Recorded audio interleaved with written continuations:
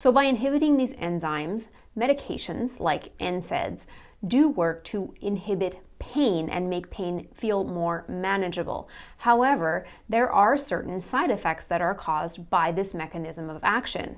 With prolonged use, these medications can cause gastric ulcers. They can also increase risk of bleeding. They can cause issues with blood pressure, and yes, they can also compromise kidney function in some people. In regards to kidney functions, NSAIDs have the ability to decrease blood flow to the kidneys, and in this case, it can cause compromised kidney function. Like I said, especially if used over a prolonged period of time. If you are already on medications like an ACE inhibitor or an angiotensin receptor blocker seen here, this can put you also at increased risk if you are using an NSAID. In addition, if you are on any kind of diuretic and/or something called an SGLT2 inhibitor for diabetes, this would put you at increased risk for compromised renal function.